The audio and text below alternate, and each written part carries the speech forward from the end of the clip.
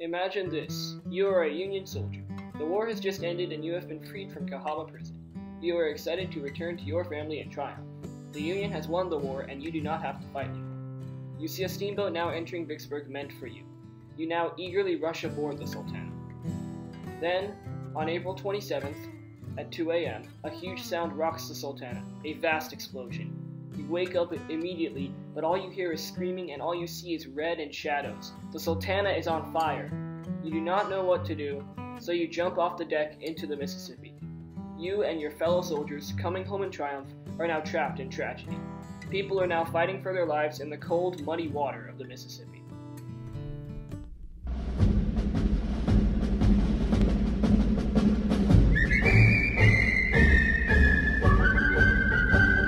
When Johnny comes marching home again, hurrah, hurrah. Let us follow this terrible arc from triumph to tragedy by focusing on the Pickens brothers.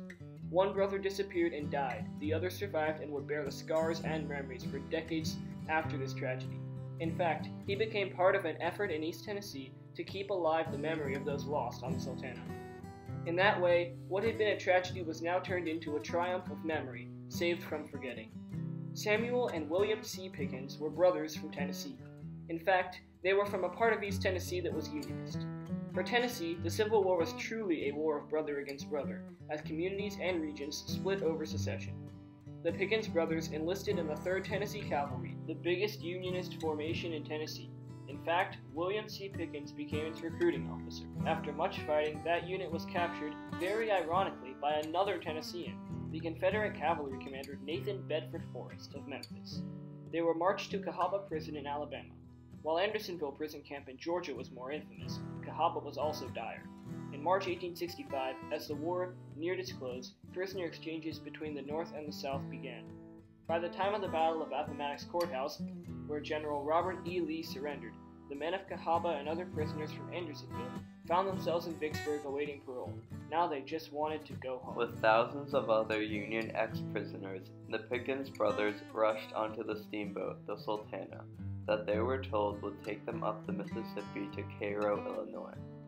The Pickens brothers then wanted to continue to East Tennessee, where their home was, but the Sultana held a tragic secret. It was even now being overloaded. The Sultana's commander, Captain James Cass Mason, who had personal debt, had learned that the government would pay $5 for each regular soldier and $10 for any officer. Captain Mason wanted to load as many people onto the ship as possible. When one of the Sultana's boilers sprung a leak, Mason did mineral repairs. Now, nearly 2,000 liberated prisoners, including many from Tennessee, embarked, and the next morning the Sultana cast off from Vicksburg and slowly chugged up the river towards Cairo, Illinois. However, the Sultana's legal capacity was a mere 376 passengers. We are not sure of the exact number because so many eager ex-prisoners rushed on board that officials lost count of the passengers. But this is clear, it was overloaded more than 5 times its legal limit. To complicate the Sultana's journey even more, the Mississippi River had one of the worst spring floods in its history.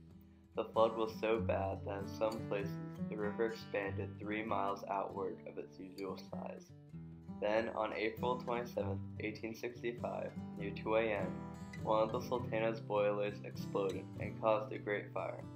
Seconds later, another 2 boilers exploded. The massive clouds of steam released by the explosion tore through the crowd deck above and caused the pilot house to collapse. The 2 smokestacks also fell one by one onto the overcrowded deck. The upper port deck fell onto the furnaces, creating a more massive fire. Soon the Sultana burned down to the waterline. Most of the men tried to jump into the water. However, most were former prisoners in no shape to swim. Some didn't even know how to swim in the first place. The people who stayed on board the steamboat died in the inferno because the steamboat sank shortly after. Luckily for the ones who jumped, the Bostonia, too, was sailing past and picked up some survivors. Others floated down to Memphis and cried to the people at the port for help. Their pleas were heard and a couple of steamers and warships picked up more survivors. However, most of the people who jumped drowned or died of hypothermia. Even 65 years later, the horrible memory was still vivid for Pleasant and Keeble. In 1930, he told the Knoxville News Sentinel about what he had experienced on that tragic day. This is what he said. I awoke, standing in bloody wreckage. In my ears were the noises of the 200 men in fear and agony. All 4 boilers of the boat had burst. I'm afraid that I walked on the shoulders of dying men in getting across that deck. My older brother had bedded down on the other side, but I never saw him again. Somehow or other, I was in the river. 1,700 men died in that river, and I got out. I was on a piece of wreckage. I joined hands with some other men on another piece. In this dark chaos, the Pickens brothers got separated. As it turns out, they never saw each other again. Sam saved himself in a dramatic way, which he later described in an amazing letter to his family, which we read at the Knox County Historical Collection. He was in the water, holding onto a live and very frightened horse. Because the horse was in panic, trying to swim closer to the burning boat, Pickens reached out and grabbed the dead horse that was drifting away from the ship, and thus offered him safety. With grim humor, he told his family that the deal of trading a live horse for a dead one was the best deal he ever made in his life. In fact, it had saved his life. In the same letter to his family, he mournfully shared that he had no news of his brother and assumed he was dead. There are different estimates for the death toll of this tragedy.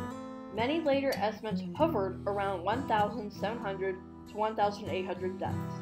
It was deadlier than the Titanic, which everybody knows about. It was also the deadliest shipwreck in the 19th century worldwide. If this disaster is so huge, why is it that many people do not know about it today? News coverage in April 1865 focused on the ongoing hunt for President Abraham Lincoln's killers. The sheer scale and sorrow of all the lives lost in the Civil War overshadowed the wreck of the Sultana. But now, in the aftermath of this disaster, we can observe how this tragedy, in the very midst of triumph, was turned into another triumph as survivors and families of Sultana victims worked to save the memory of the Sultana from being forgotten. One survivor, Reverend Chester Berry, even wrote a valuable book collecting testimonies about the tragic event. By 1889, meetings of survivors from different parts of East Tennessee were taking place in the Knoxville area. South of Knoxville, in Mount Olive Cemetery, a survivor named John H. Simpson helped create a Sultana monument that still stands today. In Tennessee marble, this monument records almost 400 names of Tennesseans who endured the Sultana disaster. The Pickens brothers' names are on the monument: Samuel, who survived, and William, who did not. The monument showed a beautiful picture of the Sultana. Later, someone added an odd smokestack to the monument. The monument was dedicated in 1916, over half a century after the Sultana explosion.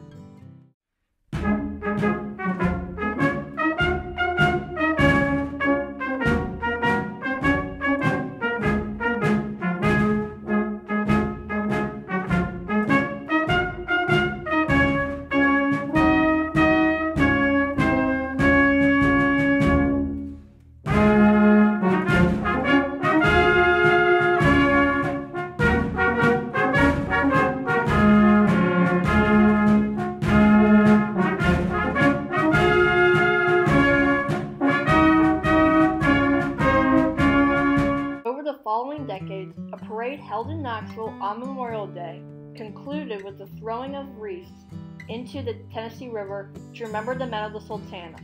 The last survivor, Pleasant M. Keeble, apparently died in 1931, which is 66 years after the disaster.